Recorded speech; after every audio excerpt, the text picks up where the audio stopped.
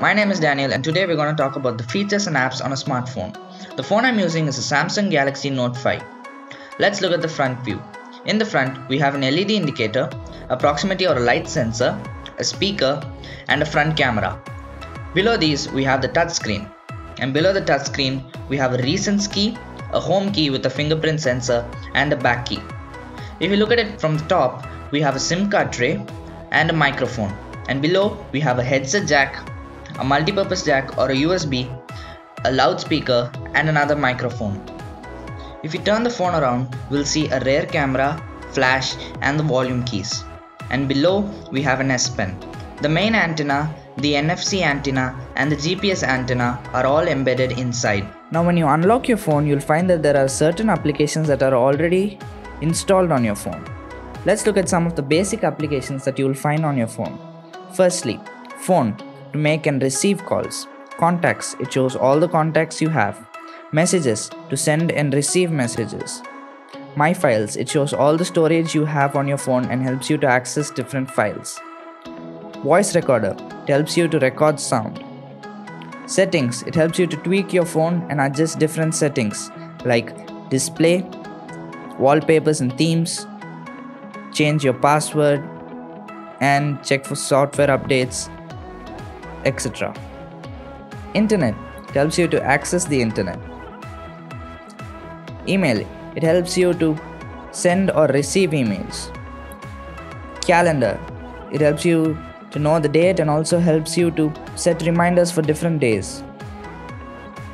Calculator, it helps you to do sums and helps compute large sums that you cannot.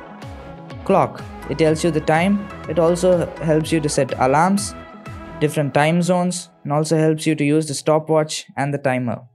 Now, other than these apps, there are also a set of apps from Samsung that are also installed on your phone. Let's look at some of them. The Galaxy Store. It's like the App Store and the Play Store, but with an extra feature.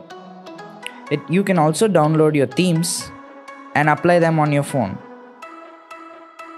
Next is Samsung Health. It helps you to track your health, the number of steps you've done, and also helps you to manage your diet. S-Voice. S-Voice is like Google Assistant or Siri, except it's from Samsung. S-Note. S-Note helps you to make memos using your S Pen. Samsung Music helps you to play the audio files that are on your phone. Samsung Pay is a paying platform. Now there are also apps from Google. Let's look at them. Play Store. It helps you download games, apps, movies, and books. Chrome. It's a web browser. Maps.